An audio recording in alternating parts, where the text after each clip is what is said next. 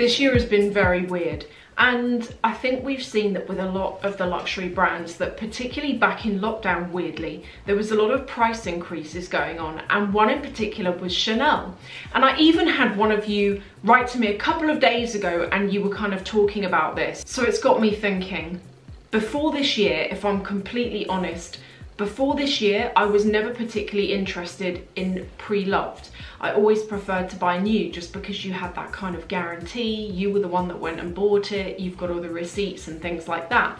And also there was an element of, I don't want to get something and it potentially smells or is not what it was advertised to be. But I bought my first pre-loved bag in June, I think it was, and it was the Fendi Spy, and I've just loved that. And I felt that actually it feels quite nice to use a bag that somebody else has loved and enjoyed. It feels quite nice, particularly in this time where we're thinking about the environment, the effect on that, and just being a bit more conscientious. So the question is now the time to think about buying a Chanel bag pre-loved and not new? And it's because this year they have had, I think they're onto their third price increase as of today. They've just done another one today, and all in all the price increases this year range globally from around about 7% to 25%,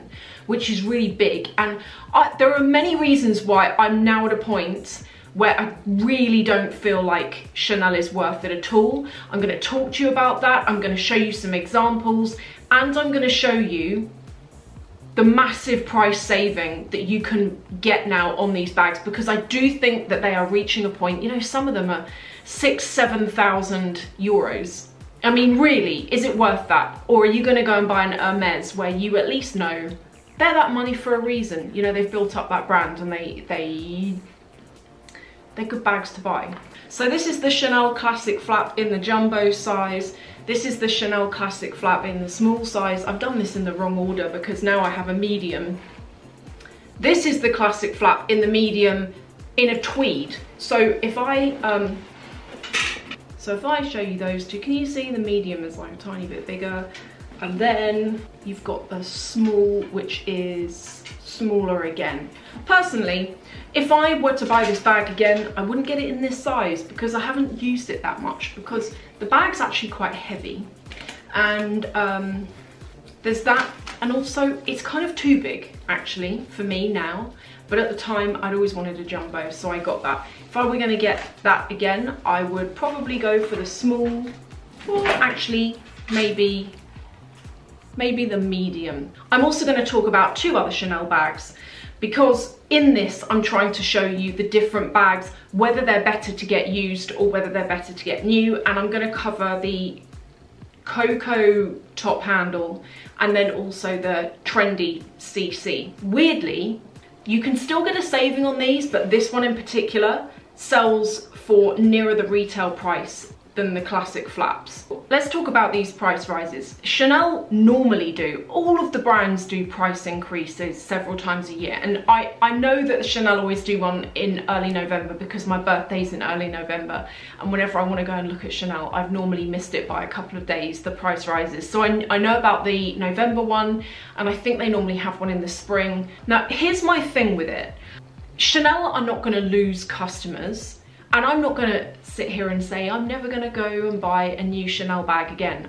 Not that there's anything I want right now, but in the future, if I walk in there and there's something that I'm like, oh, I really like that, then I would consider buying it new. Now, the problem I've got, and the thing that I think is starting to kind of clash with it, is how much is too much for a bag? You've got different brands, and I feel that for those different brands, there are different ceilings that I feel are reasonable to pay. So I mentioned Hermes. I've never bought their bags because I don't love them enough, but their bags retail for a much higher price. But then a lot of you have told me that you buy one of those bags and you can pretty much instantly flip it for more than what you paid. Dior, I don't find that with. I've found with Dior, whenever I have looked to buy Dior pre-loved, that you can get things quite a bit cheaper than if you were to go in store. And in fact, 2 years ago, some of you might remember, I bought this Dior bag. I liked it at the time, but I kind of felt like it was going to be a trend, and I saw it on Vestiaire Collective and it was brand new. The person had bought it from the 30 Montaigne store. It came with the receipts. It actually hadn't been used. And so that's a really good example of, I think with that bag I saved nearly £1,000, just a bit under.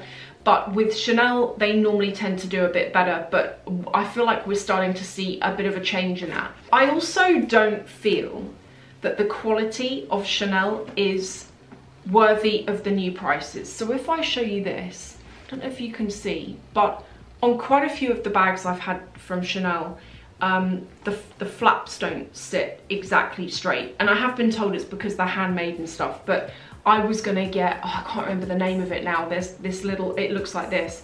I was gonna buy one of those about 2 years ago and I really liked it, but they didn't have one in store where the flap was actually straight on it, and it was noticeably wonky.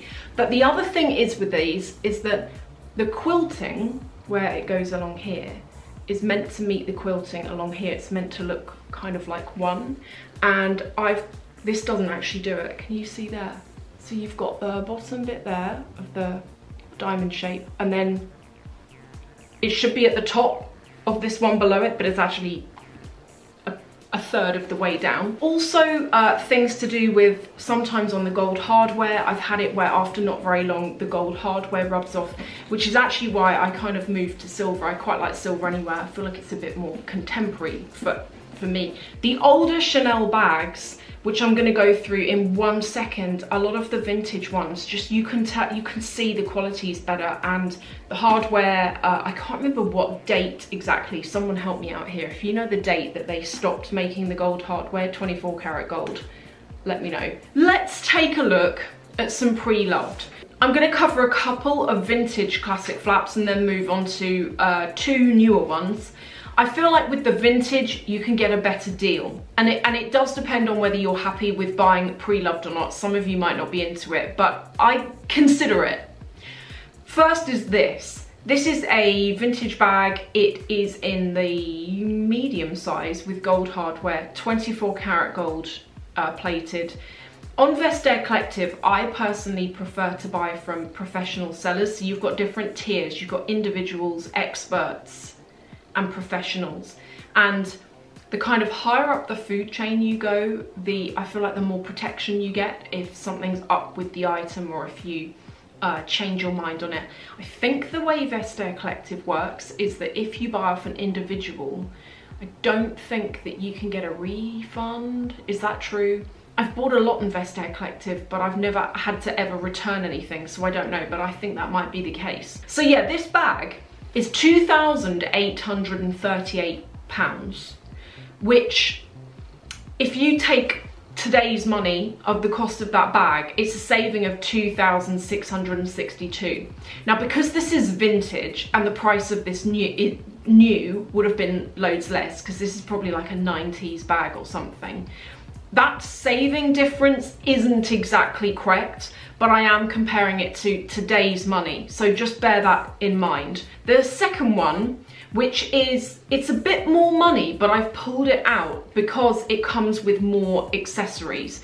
This is pretty much the same again. It's a medium classic flap with the 24 karat gold hardware on it. The price they're asking for is $3,620, which is a saving of $1,880, but bear in mind as well, it's just like that previous one, this is a vintage, so the difference in saving is objective. This comes with the dust bag, authenticity card, serial number. It does have a dent on the inner flap, and because of that, I feel that this is a bag that you could probably get a deal on if you negotiated with the seller. I do find that the price people list things for is very different to the price that they sell for. And whenever I want to buy something, so I'm actually looking to get a black saddle bag at the moment, but I don't really want to buy it brand new because is it over 3,000 now? I want to get a vintage one, and you can get some really good ones on there for under £900. And people are asking for a lot more than that, but when I actually scroll down the list, of the listings for bags that like it, and you get to the ones that have sold because they leave them on there. Have a look at recent ones that have sold, because you'll find that the prices are all fairly similar. Two more, both of these are jumbo, and different to those other two, both of these are new. And I wanted to give you an idea of, again, the savings that you can make on actually new bags. The jumbo, when I bought mine in 2016, this was, and it was overpriced at the time. It was the most I'd ever spent on a bag, and I did think many times about it, but I saved for it and I knew I wanted to get it, and I'd gone out that day with the intention of getting it. This was $4,500 in 2016, and it's now over $5,000 now. For some reason, I'm finding that the classic flaps, pre-loved, you can make a saving on it. Some other bags in Chanel you can't, it's the opposite. But this one, this is a jumbo, it's a new style, it's got silver hardware, and it is £4,979, which is a saving of just a bit over $800. It's from an expert seller, comes with the cards and all of that. This is a UK bag. Now, another thing that is a tip for you, because I've been caught out by this before, if you are, if you're buying from abroad, we're still in the EU at the moment, so it's not a problem, but at the end of the year, it's going to be a problem. If you're in the UK and you buy a bag from someone in Europe, you won't pay customs. If you buy a bag from someone outside of Europe, you will pay customs. I find that there are a lot of really good quality bags on Vestiaire Collective and clothes and all sorts that are from Japan, Hong Kong.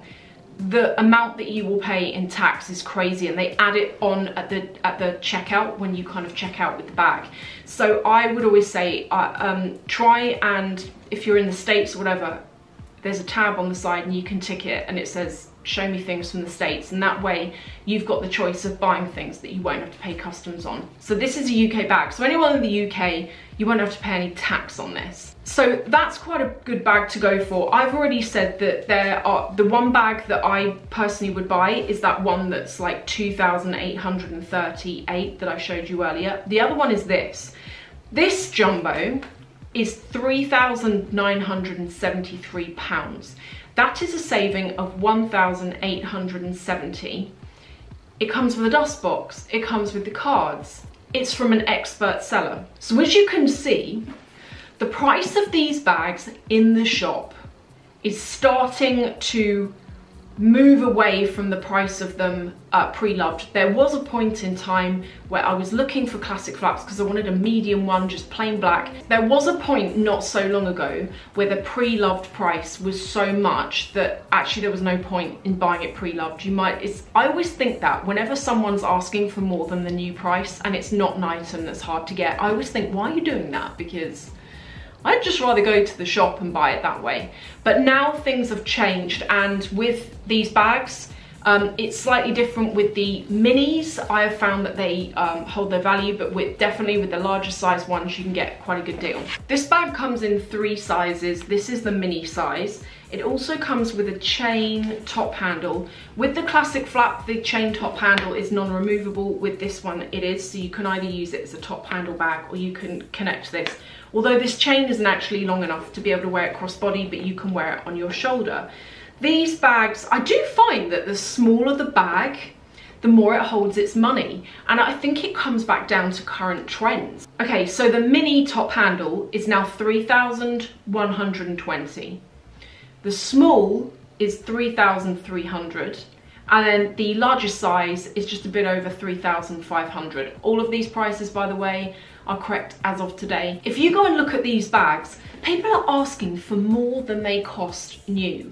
And that people want like £4,000 plus. This is what I don't get, is those bags for that money are hanging around. Scroll down and have a look to what things are actually selling for. And here's where you can get a good deal, but you might have to hustle it a bit.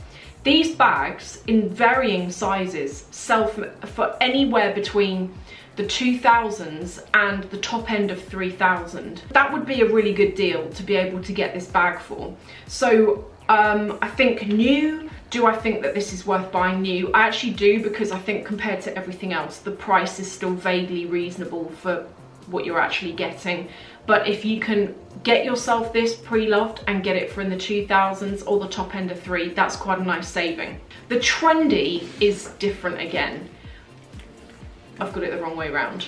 This bag, pre-loved, there's not many of them that I found, and they're selling for nearly the same price, if not a bit more, as they are new. But there's less of these on there. And again, I think it comes down to trends. Ironic, because it's called the Trendy. At the moment, I don't see, let me know what you think. At the moment, I don't see the classic flaps as being as on trend as some of the smaller bags, micro bags from different brands, and the Trendy. I think the Trendy is trending at the moment. But the classic flaps, now is a good time if you've always wanted one. I think that now is a really good time to just have a look around, consider pre-loved. Pre-loved doesn't always mean that you're going to get something that smells and is really worn. If you play the long game, sometimes you don't even have to. As I say, I've bought a bag before that was brand new. Have any of you, well, even last year, have any of you started to consider pre-loved a bit more? And if so, why? What made you do it? And have you become a bit addicted to it? Because I feel like I'm getting that way, actually.